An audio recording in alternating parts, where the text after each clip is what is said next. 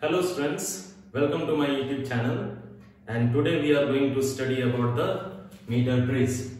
So this is one of the important topic for class 12 physics in the chapter current electricity. So today in this video we are going to see the complete aspect of the meter bridge. So the first question is, what is meter bridge? So meter bridge is an electrical device which is used to measure the unknown resistance of any wire or any conductor. So what is meter bridge? So meter bridge, it is an electrical device which is used to measure the unknown resistance. Okay. Now next we will see what is the working principle of a meter bridge. So all the devices have their working principle. Every device, electrical device or mechanical device, works on certain principle. So meter bridge also works on certain principle. Basically a meter bridge works on the principle of balanced condition of Wheatstone bridge. So the next is working principle. What is the working principle of a meter bridge? Working principle. So a meter bridge works on the principle of balanced condition of Wheatstone bridge. Balanced condition of Wheatstone bridge. Now we will see what is a Wheatstone bridge. Quickly we will see. This is a separate topic. Wheatstone bridge is a separate topic. So a Wheatstone bridge is an electrical network having 4 arms. Okay, all the arms are connected to each other like this. You can see AB first arm, BC second arm, CD third arm, and DA fourth arm. All the arms have certain resistance or some resistance. The resistance of arm AB is equal to R1. The resistance of arm BC is equal to R2. The resistance of arm CD is equal to R3. The resistance of arm DA it is equal to R4.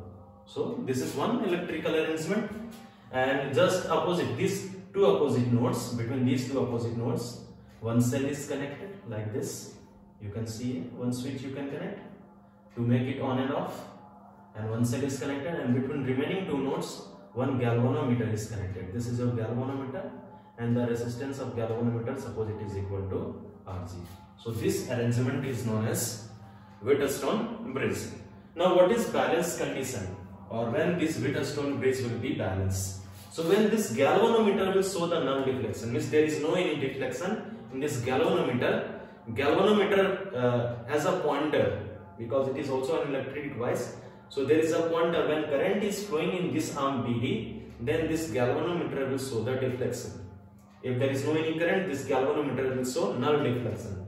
So when this galvanometer will show the null deflection, that is when galvanometer current is equal to 0, then this Wheatstone bridge is balanced. And when this Ig is equal to 0, then you will obtain the relationship between all these resistors R1, R2, R3 and R4. The condition is R1 into R3 equals to R2 into R4. It means the product of resistance of opposite arms. The opposite arm of AB it is equal to CD, and the opposite arm of BC it is equal to AD. The product of resistances of opposite arms both will be same when Ig is equal to 0. I've just told you this is a separate topic in the same chapter, current electricity of class 12. You can go through this topic, then you will easily understand what is the balance condition. But for here, for the time being, you can remember this is the balance condition of Wheatstone bridge. The product of resistances of opposite arms, it will be equal to or it will be same. So this is your working principle of a Wheatstone bridge.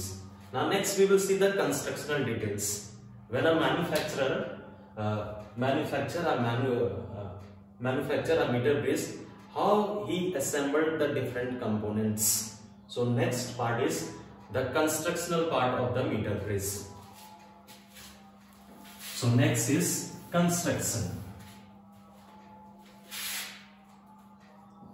construction.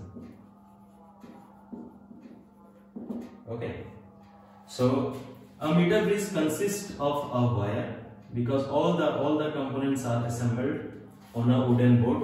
So this is your wire. You can name this wire AB. The length of the wire is equal to 1 meter or 100 centimeter, you can say.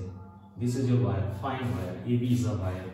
Okay, and this wire is made from this wire is made from a certain material. Okay, a special material, you can say. The material name is manganese. We will see later on. Now below this wire, one scale is there. Meter scale is there. This is your meter scale. You can see there is one meter scale.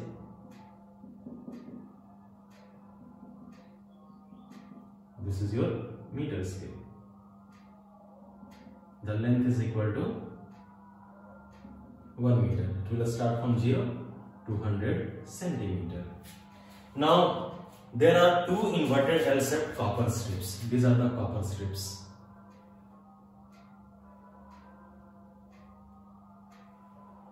There two copper strips are there.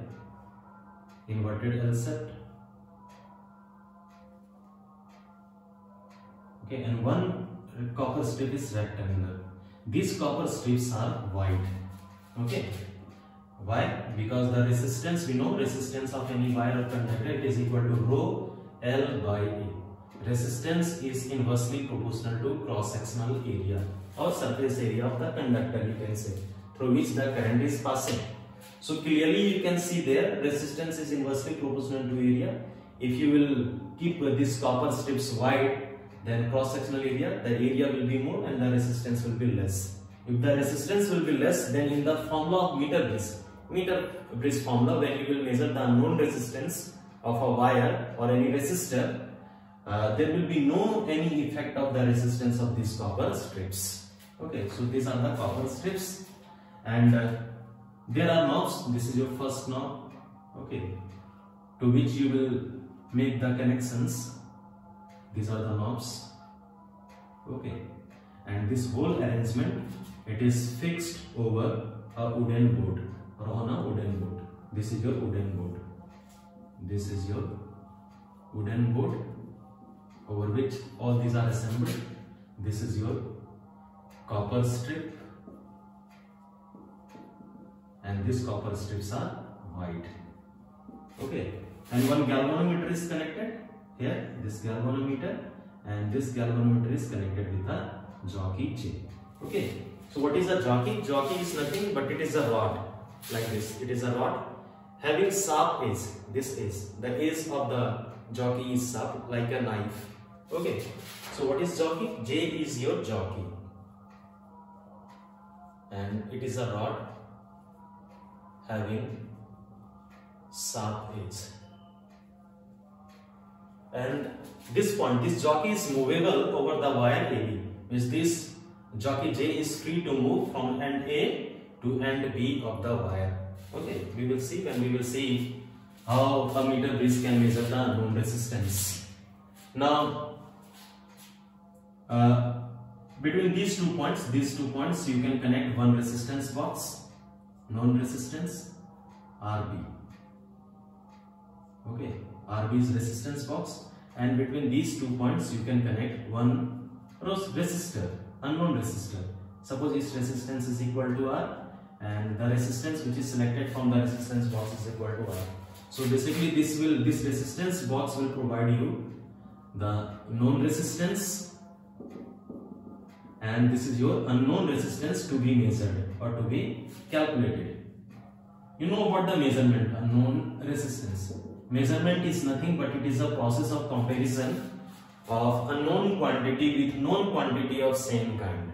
So basically, in order to measure this unknown resistance, you require a known resistor. So that's why we are connecting a resistance box. What is resistance box? Resistance box is nothing but it is a box containing multiple resistors, like a box that we are keeping at our home, and we are keeping the things there. When we need the things, we just take it out. Same thing is there. Resistance box is nothing but it is a box containing multiple resistances of known value. When you need some resistance, just you need to plug that. Okay, keys are there. Just you take out the key. Suppose 5 ohm is written there and one key is there. Just you take out the key from there, then 5 ohm of the resistance will be introduced in this circuit. Okay, so this is the arrangement. And in order to supply the current between these 2 points AB, now we are connecting this key K and this cell. This cell is known as driver cell because it is driving the current. Driver cell and K is your key. So this is the constructional part of the meter bridge. You can see what are the arrangement. One wire AB of 1 meter. It is made from the special material, manganese. Just below the wire we have one scale, meter scale. Then these are the copper strips, 2 inverted L-shaped copper strip, 1 rectangular copper strip, key, driver cell, wooden board, and these are these resistance box, unknown resistance, and driver cell. They are externally connected, and rest of the things they are internally connected. Galvanometer you can connect externally, but basically this copper strip, all these copper strips, scale, wire, okay, all are just assembled over this wooden board. Now we will see the working. Now first we will see the construction detail. What is the first? We have one wire. Okay, a wire of length 100 centimeter or 1 meter. It is made from manganese. It is one alloy, MANGANINE, manganese. Okay, the value of alpha for manganese is very low. Alpha means temperature coefficient of resistance. We know the variation of resistance of conductor with temperature according to this formula. Just you see the formula. RT is equal to R0 into 1 plus alpha into T minus T0. T minus T0, it is giving you the change in temperature multiplied with alpha. Alpha is a constant. So for different material, the value of alpha is different. For manganese, the value of alpha is very, very low. Very, very low. Then change in resistance due to this change in temperature. Alpha is very, very low. So very low value multiplied with change in temperature. The value will be again very, very low if the value of alpha is low. And if very low value of alpha is there, then there will be very less change in the resistance of the wire with the change in temperature, because when we will perform the experiment, when you will close the switch, the current will be set up in this electrical device, and due to the heating effect of current, we know the heating effect of current, due to the heating effect of the current, the temperature of this wire will increase, AB wire. Okay, due to the heating effect, and if there will be increase in temperature, its resistance will increase. If there will be increase in the resistance, then again in the meter bridge formula, when we will measure this unknown resistance, then what will happen there? We are not able to calculate the exact, okay, or true value of this value X. So the value of alpha is very, very low for this manganese. That's why we are using the wire AB made from manganese. Number 2 is meter scale. You can see just below the wire, meter scale. Third, 2 inverted L-shaped copper and 1 rectangular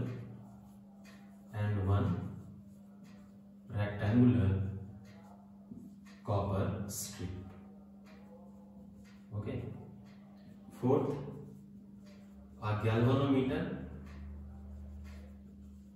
and a jockey, and next we have a cell with a key. So this is the constructional part of a meter bridge. Now next we are going to see how this meter bridge can be used to measure this unknown resistance X. I told you this position can be interchanged. Okay. After making the connection, okay, after making this connection, first we will check whether our circuit is correct or not. So in order to check whether our connection is proper or not, first we will close the switch K and we will keep this jockey at end A of the wire. When you will keep this jockey at end A of the wire, this galvanometer is a device which detects the current. There is a pointer. The galvanometer, the pointer of this galvanometer will show a deflection in one side. And when we will bring this jockey to end B